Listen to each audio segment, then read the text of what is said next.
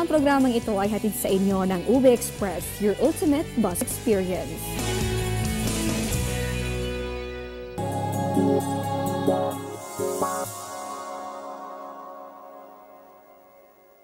Magandang umaga Pilipinas, kayo po'y nakatutok pa rin sa Panahon TV. Kasado na ang ASEAN Summit this week pero bago magsidatingan ng delegates, alamin muna natin ang inaasahan lagi ng panahon sa kanilang bansa. Narito ang weather conditions sa mga kasapi natin sa ASEAN o Association of Southeast Asian Nations. Sa Thailand, magiging maaraw ang panahon at ang temperatura sa pagitan ng 28 to 36 degrees Celsius. Inaasahan naman ang generally fair weather condition dito yan sa Cambodia. Ang temperatura dyan posibleng pumalo ng hanggang 36 degrees Celsius. At dito naman mapapansin nyo sa Malaysia, Singapore at ganun din sa Indonesia dahil magiging maulap ang kalangitan, may tsansa na mga pag-ulan at ganun din mga pagkidlat, pagkulog. Pero gayon pa man, mararanasan pa rin nila ang mataas na temperatura. Posible po yung maglaro sa pagitan ng 24 to 34 degrees Celsius. Dito naman sa Myanmar, ganun din sa Vietnam at pati na rin po dito sa bahagi ng Brunei at Lao PDR. Inaasahan naman maaliwalas ang lagay ng panahon maliban na lamang sa mga pulupulong pag-ulan dito po yan sa Myanmar at sa Brunei.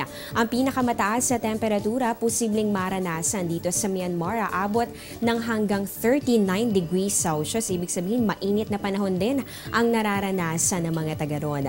Dito naman sa Lao PDR 27 to 37 degrees Celsius at next to the highest dito sa Vietnam, 26 to 35 degrees Celsius. Habang dito naman sa Brunei, inaasahan ng 25 to a possible high of 32 degrees Celsius.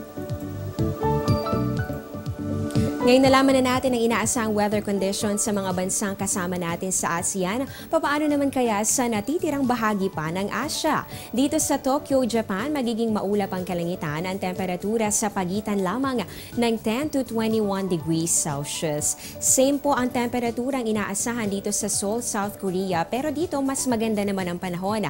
Magpapakita si haring araw at meron lamang chances ng isolated rain showers or thunderstorms. Sa Beijing, China, inaasahan din ang cloudy skies sa temperatura ng abot ng 11 to 22 degrees Celsius. Dito naman sa Taipei, Taiwan, magiging maganda naman ang panahon. Ang temperatura posible po yung umabot ng hanggang 31 degrees Celsius. At doon naman sa mga may kamag-anak na nandito sa Hong Kong, ay inaasahan po natin ang magandang panahon maliban na lamang sa isolated light rains. Ang temperatura posibleng maglaro sa pagitan niyan ng 25 to 29 degrees Celsius. Samantala sa mga nakaabang naman sa mga holiday ngayong taon, makinig maigi upang bigyan daan itong 30th ASEAN Summit na isasagawa dito sa Pilipinas. Inanunsyo ng pamahalaan ang class and work suspension sa mga piling lugar dito yan sa Metro Manila. So para po sa government offices dito sa Pasay, Makati at pati na rin sa Maynila, walang pasok sa darating na Huwebes, April 27, 2017. Habang pagsapit naman ang April 28, walang pasok sa buong Metro Manila. Yan po ay for government and private offices. At kaugnay pa rin ang ASEAN Leaders Meeting, isasara po ang ilang mga kalye para sa exclusive use ng delegates. Sa Pasay City, kabilang po dyan ang mga sumusunod. Ang Senator W. Diokno Boulevard, ganoon din po ang Halandoni Street, Vicente Soto Street, Bucanig Street at ganoon din ang A. De la Rama Street.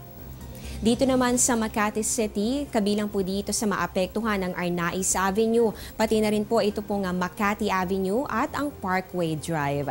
So yan po, pinapayuhan po ang mga motorista na humanap muna ng alternatibong paraan para maiwasan po natin ang hassle o aberya sa inyong pagbabiyahe.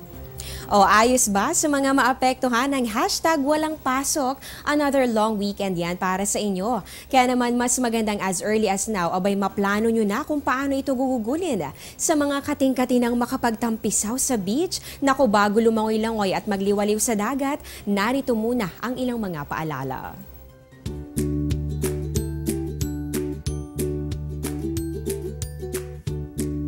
Be safe sa inyong swimming escapade.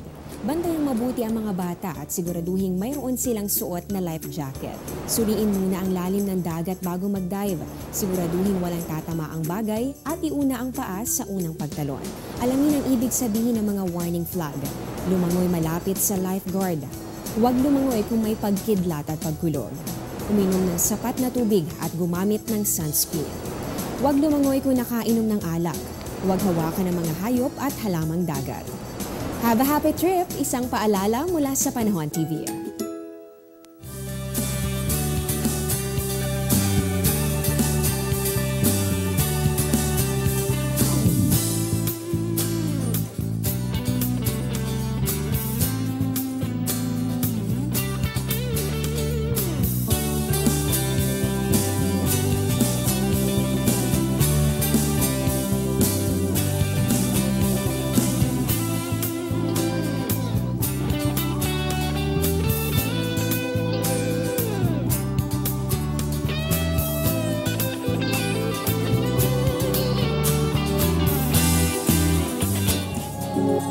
Wow.